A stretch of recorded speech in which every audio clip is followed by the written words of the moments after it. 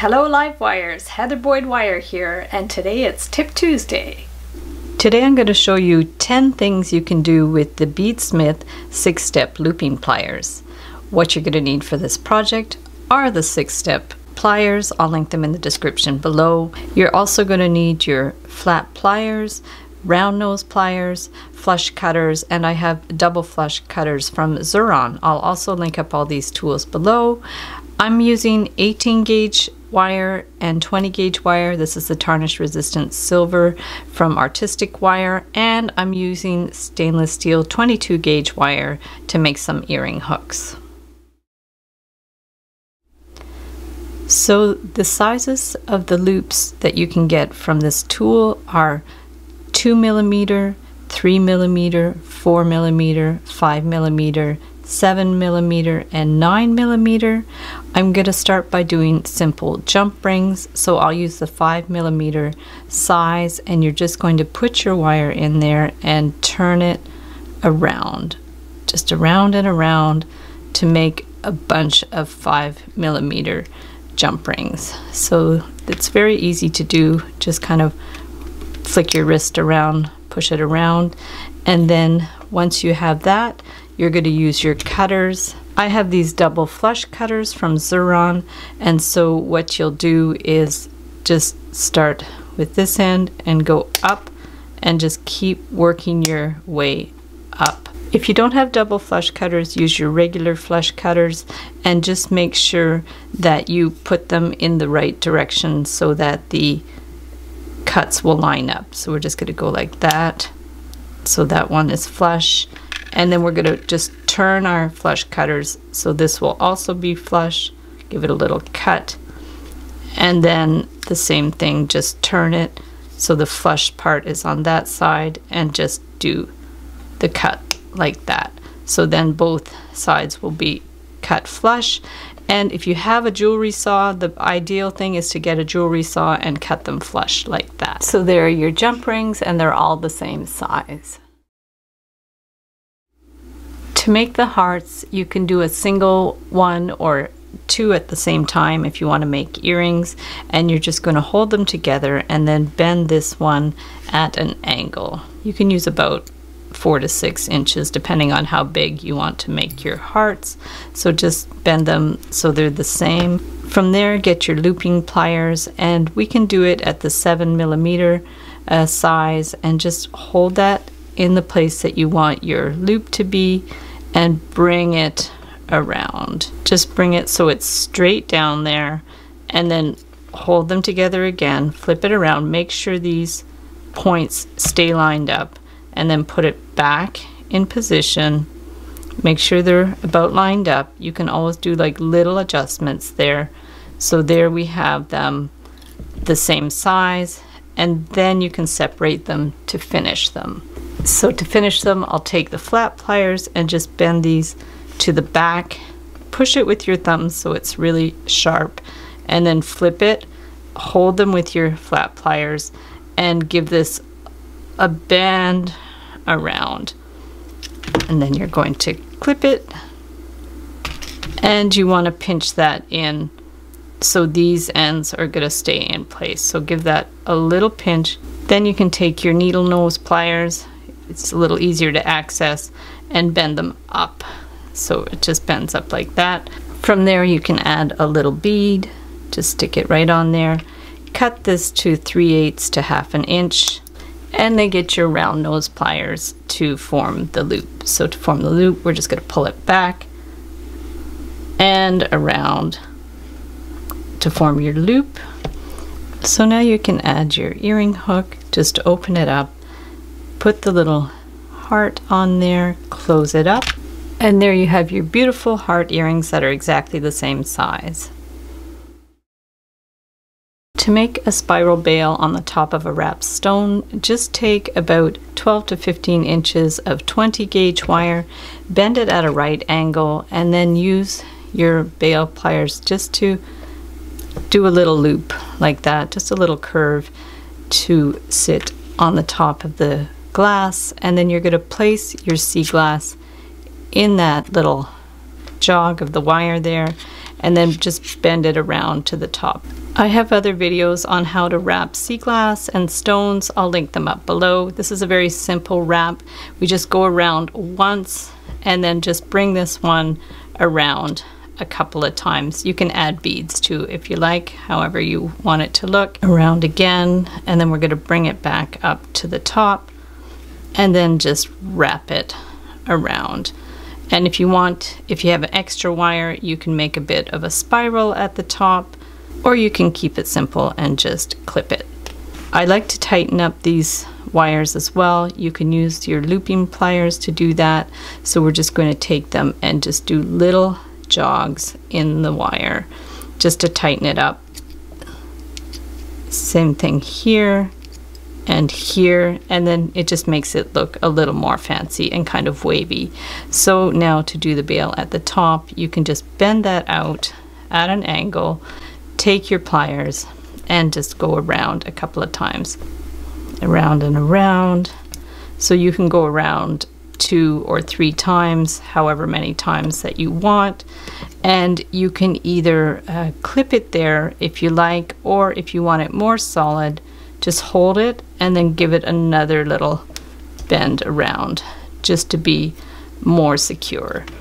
And from there we're going to clip it.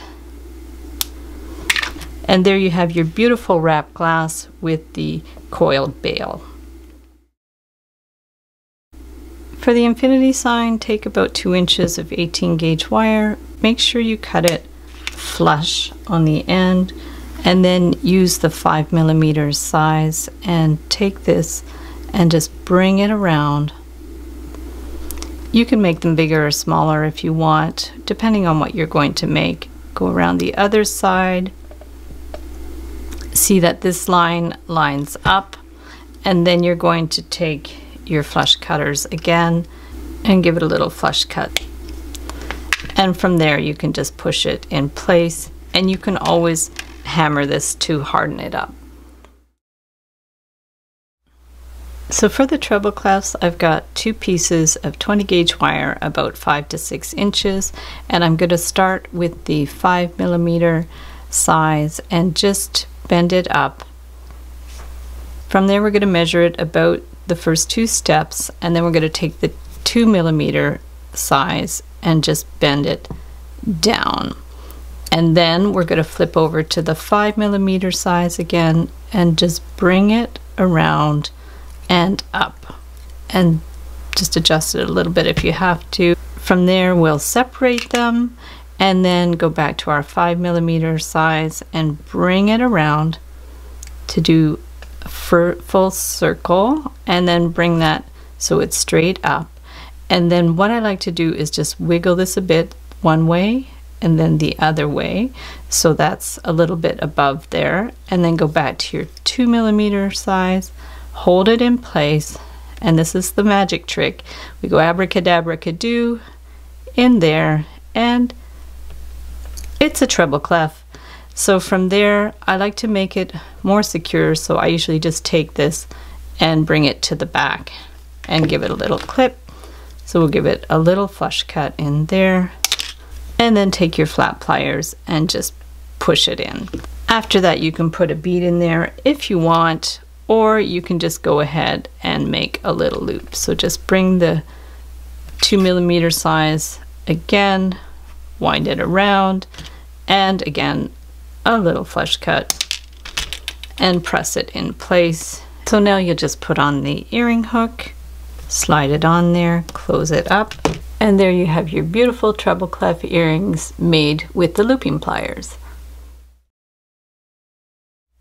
To make the coils to go on the leather cord, you can use either the 2 or 3mm size depending on your cord. Make sure the ends cut flush, and then we're just going to go around. We'll just twist it around and around the end.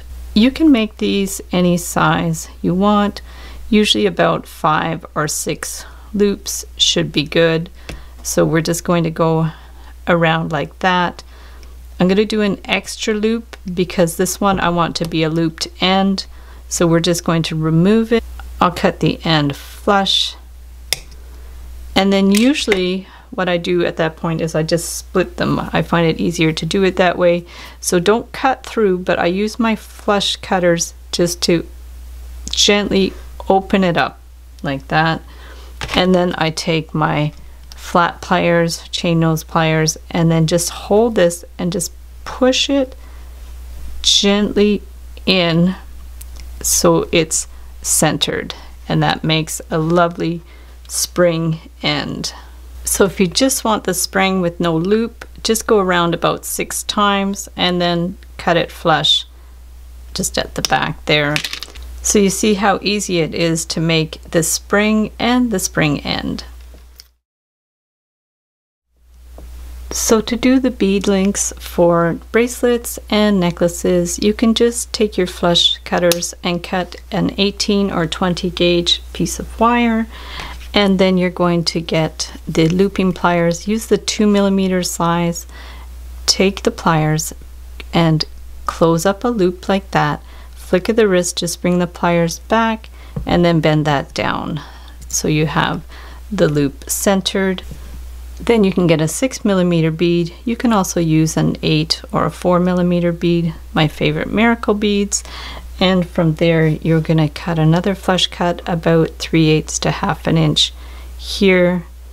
Give it a little clip, and then we'll get our looping pliers again, hold the wire at the end, and then hold this and bend it back, and then flick of the wrist, just turn this right around so you have the loop that's closed up. And then to attach the loops together, just open it up by pushing it out to the side, and then take the loops you've already made and then close it by pushing it to the side, back, just press it flat in there, and then you have your little links of beads.